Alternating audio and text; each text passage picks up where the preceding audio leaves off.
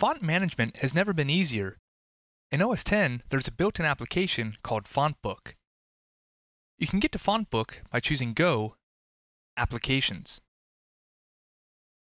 In the Applications folder is where you can find FontBook. You can also open it from Launchpad. In Launchpad, it's found in the Other folder. FontBook shows you all the fonts installed on the computer that you can access. Select a font family to get a preview. If you want to see more about a font, click the triangle to the left. Select a font variation, and from the toolbar, you can choose the repertoire.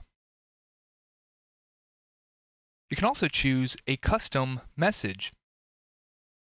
Click the third icon and make changes. The custom message will stay there as you select other fonts. This is a great way to find that font that you need. However, some fonts can't display all characters. If we look in the repertoire, we can see English characters are not part of this font. Not all fonts are installed on the computer. Fonts that are labeled off are either turned off or need to be downloaded. Select a font that's labeled off and click the square at the bottom to enable it. As we can see, we need to download this font in order to use it. OS X automatically downloads and installs the font for us.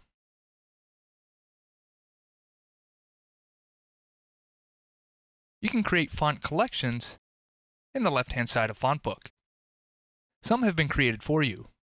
We have fun fonts, modern fonts, and more. You can create your own collection by clicking the plus button. Return to all fonts and drag a font to your collection. As you can see, you can drag entire families. We can also create a smart collection denoted by a gear. Choose File, New Smart Collection. In the drop-down, add the criteria just like when creating a smart folder. I'll create a collection called Symbols. The criteria is that the design style is symbol. Click OK and your smart collection is created.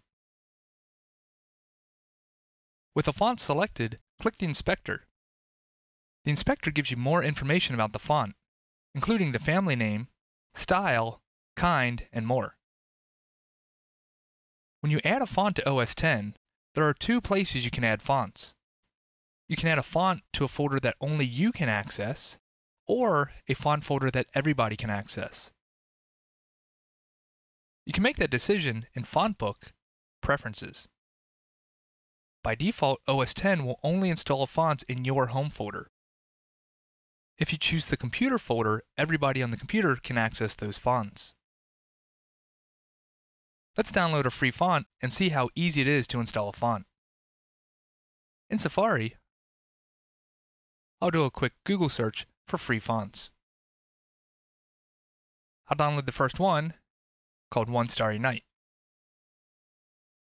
Once the font is downloaded, I can see it in my Downloads folder as a zip file. A zip file is a compressed file that first needs to be uncompressed. You can uncompress it by selecting it. Now in my Downloads folder, I see a One Starry Night folder. If I open that folder, I can see onestarrynight.ttf, a true type font. To install a font, either drag it onto the FontBook application, or if you don't have it open, double-click the font and choose Install Font. The font is quickly validated and installed on the computer. If you're having trouble opening a document that contains many fonts, try validating the fonts. You can validate your fonts by choosing Edit, Select All, File, Validate Fonts. FontBook will go through and check all the fonts that you have selected. When it's done validating, choose Warning or Errors. If there's any issues, you can choose Remove Checked and try opening your document again. You will have to select a new font for the font that was deleted. With most applications, when a font is installed, it is immediately available in the application.